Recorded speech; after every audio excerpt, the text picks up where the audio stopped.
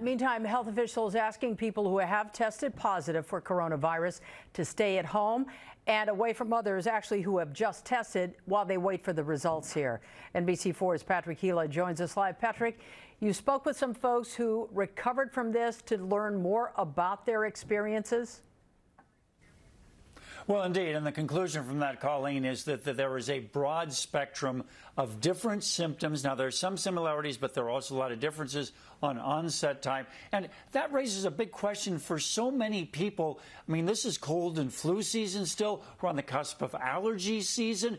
People have symptoms. Is it COVID-19? Well, that's why there's a diagnostic test, but it's tested only a tiny fraction of those individuals so far who have symptoms. So we spoke this afternoon with the Chief Medical Officer for Dignity Health about what to look for.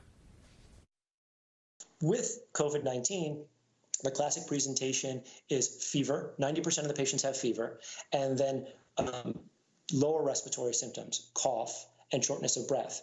But if you look at the patients that we've seen here in the United States as well as in China, where we have the biggest population, a lot of those patients also had runny nose, itchy eyes, and sore throats. Now, that can very much also sound like allergies.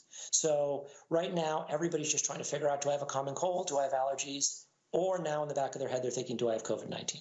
The Dignity Health system this week launched what it calls virtual urgent care, telemedicine for patient-provider consultations to determine if coming to a doctor's office or hospital is needed. I think putting out a virtual urgent care is critical for us to be able to get ahead of this disease. And the reason for that is because not only do we need to take care of the individual patient who has symptoms and is scared, but we all know that 80 to 90% of those patients are never going to need any further care. This afternoon, Public Health reported another 128 cases, including 7 deaths, raising the total to 11. And she urged those who have been tested to isolate immediately and not wait for results. If you needed to be tested, it's because there was a good chance you could be positive. And if there's a good chance you could be positive, you need to be isolating yourself at home and really keeping away from all other people. Allow me to fix a slip of the tongue. There were 7 deaths in L.A. County prior to the latest report.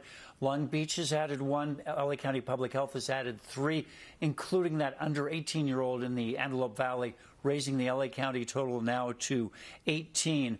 A total of 119 have been hospitalized, but not all of those are still in the hospital. Some have recovered and been able to go home. Reporting live, Patrick Gila, NBC4 News. Back to you.